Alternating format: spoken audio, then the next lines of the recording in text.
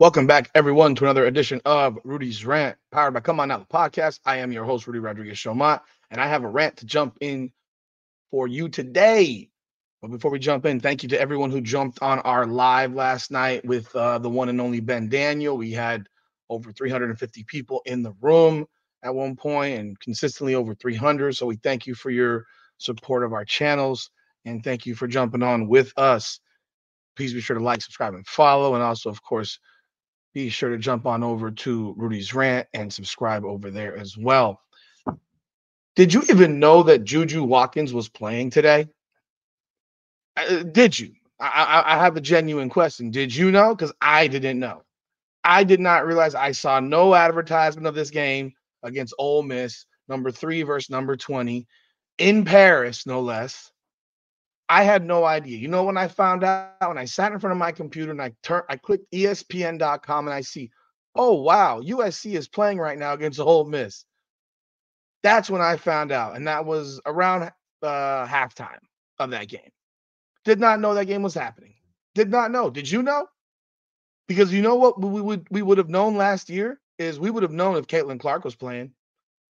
Last night, when Ben and Daniel and I were talking about Caitlin Clark, and there was a question that came on the board asking us what makes her special or why is she so special, blah blah blah blah blah.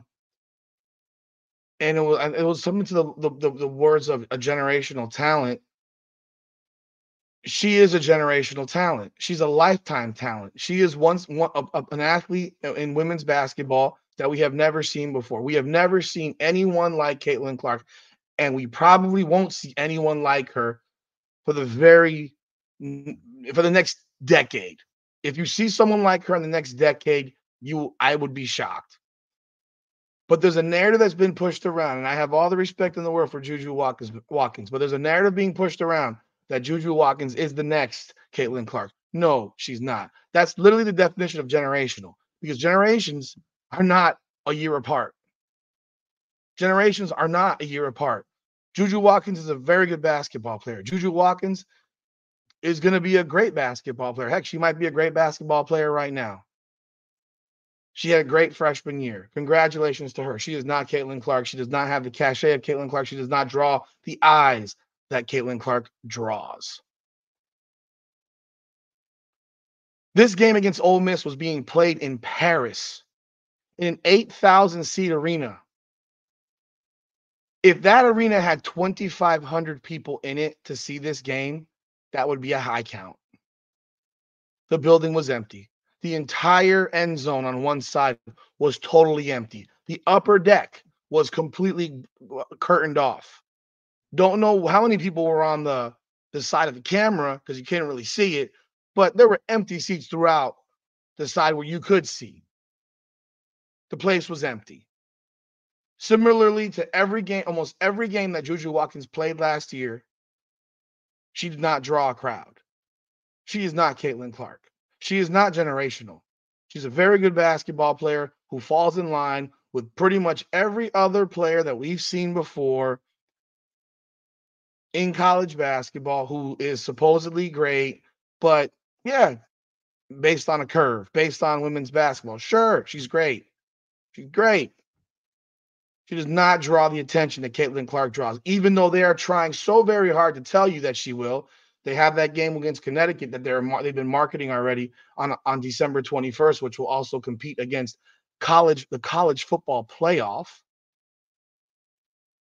Will also compete with NBA basketball. Will also compete with the NFL because there will be NFL games on that Saturday. There always are. There always is. And this game, as a game, from what I saw, was tremendously underwhelming. It was a clinic of bad basketball. Ole Miss was down 15 and came back and took the lead in the fourth quarter. Ole Miss had a chance to win the game, except Ole Miss kept on fouling. They were up 4. They blew the lead because USC got a bunch of free throws. And then what ends up happening? Ole Miss has the ball, inbounds the ball, gets it stolen on the inbound, turns into 2 free throws, and that's your ball game. USC wins 68-66. Ole Miss does not even get a shot off to try to tie the game. They shot 29.7% from the field. Ole Miss did.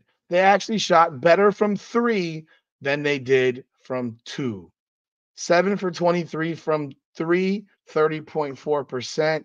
That means they were 15 of 51 from 2. That's utterly terrible. 15 of 51. They shot 29.4% from 2.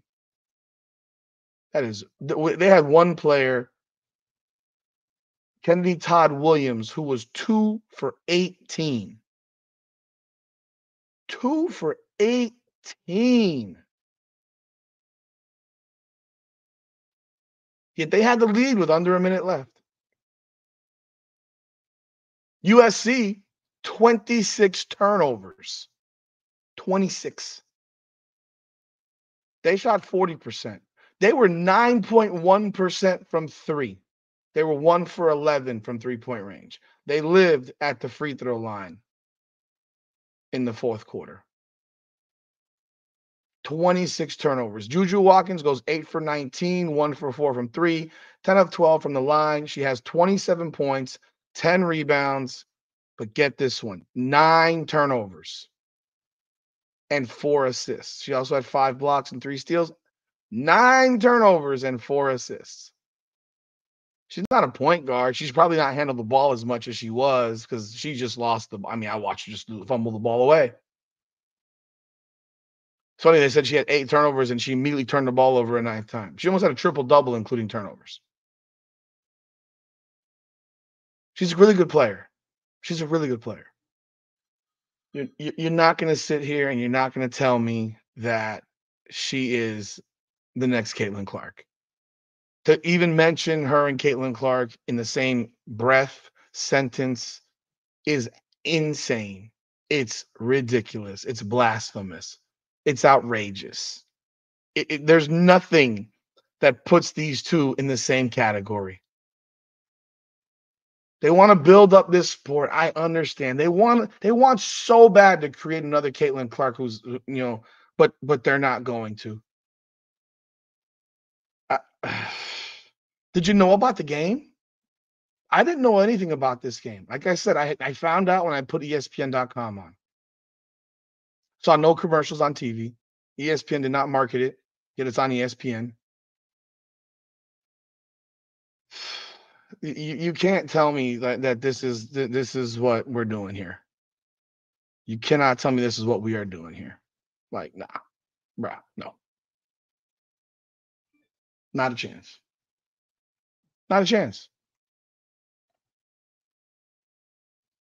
Caitlin Clark last year, season opener, was in front of 55,000 plus people. Her season opener. Every game she played was in front of a full house. They played a school named Clark. I don't know what school that is. It's probably one of those NAIAs or Division 2 or 3 schools, like those exhibition level games that they play early on in their season. Let me pull it up again. Why am I not finding this? Okay, here we go. They played this team last year, and they had 15,000 people in the building. A game that they won by 60. I mean, you got to be real. A game they won by 60. It's not even remotely close. She's not there's no don't tell me that these two are in the same sentence. Don't dare do it. That wasn't even a regular season game, in fact, because that first game that I'm pulling it up, that game was actually an exhibition that they won in the football stadium. I'm pulling it up again because ESPN, of course, as usual, is different. But let me pull this up again. Schedule. last season. So it was an exhibition versus DePaul. That was the game that was at the stadium. And they had 55,646. 55,646. Then they played a school called Clark University. Where the hell is Clark University? It is in Dubuque, Iowa. It's a Catholic university. How many students go there? They have 1,200 students. I don't even know what level they play at. Probably NAIA, as I expected. And they had 14,998 people in that building. 14,998 people in that building. You are not going to tell me that these two are in the same conversation. And then they got their season started, and every game they played was played in front of a packed house, whether they are at home or on the road.